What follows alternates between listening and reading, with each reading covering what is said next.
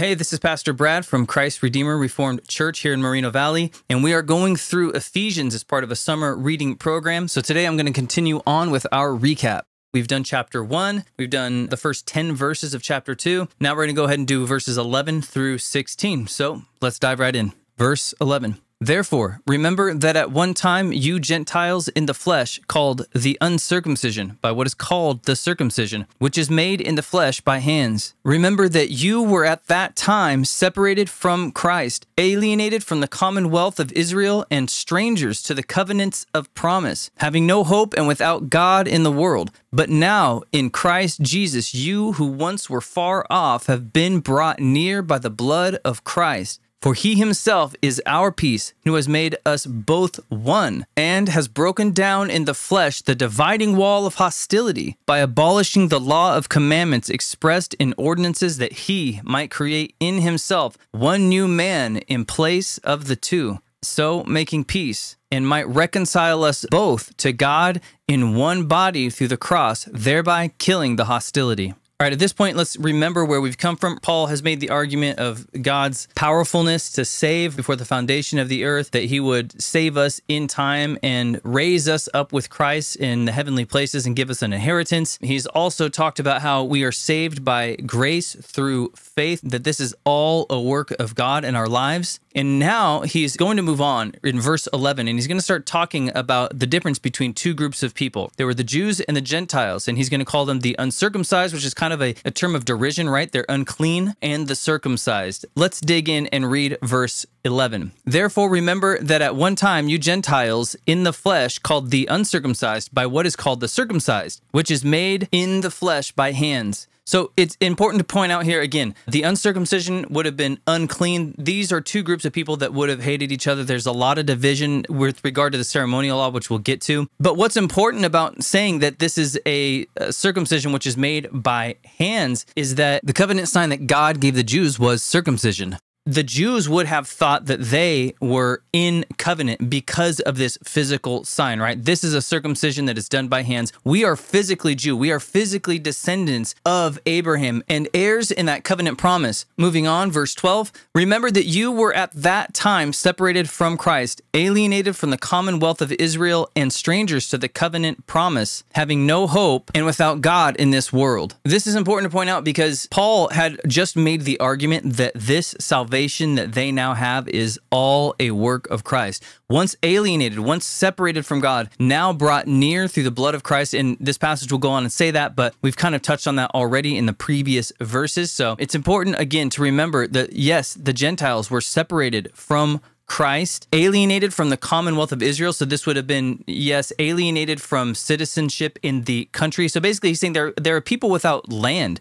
There are people without promise. Israel had all this history of patriarchs, of covenant promises, and they had a land, and the Gentiles were not really included. There was ways for the Gentiles to be included in that, but not to the extent that they would now be included in Christ. But the Gentiles at the time would have been looked down upon. These are essentially orphans. These are people without a home, people without a family. But remember what Paul had just told us in the previous verses again, that we have now been adopted in. We are now a people with a land, and that's not just Israel, though. This is actually the entire globe. The world is ours to go take dominion over in the name of Christ. And we are a people with a father. We are adopted in now. They would have been a people without hope. That's what he's saying, that you have no hope. You have no heritage. You have no covenant promise, none of this stuff. You have no hope. But in Christ, now the argument he's making is, yes, you have hope.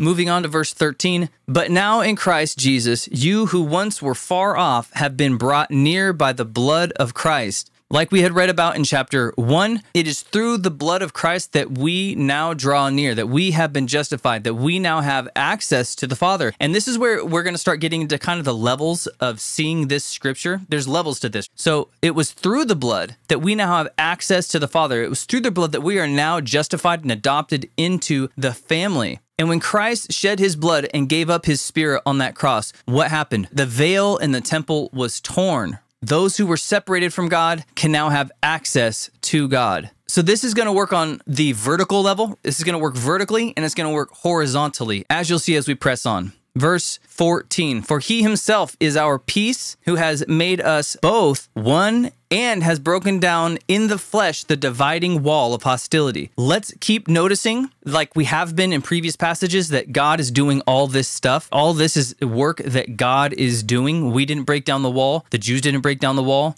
In fact, there was hostility, and it took God to break down this wall. But for he himself is our peace. Notice Paul's language. He's not saying it was your peace and then it was this other person's peace. No, he's including both the Jews and the Gentiles here. So he's showing you there is unity in Christ because of what Christ has done for you. There is unity not only between you and the Father, right? Because you've been brought near by the blood of Christ. So now you are near to the Father. So it's working vertically. But now by using all this us and our language, this inclusive language, Paul is saying you now have unity with each other. Unity with God, unity with each other. So it's working vertically, it's working horizontally. So that's a big part of this picture I want us to all see. Christ, our Prince of Peace, has broken down in his flesh. Wow, the poetry there. Because his flesh was broken. Christ was broken. The veil was broken, giving us access to the Father.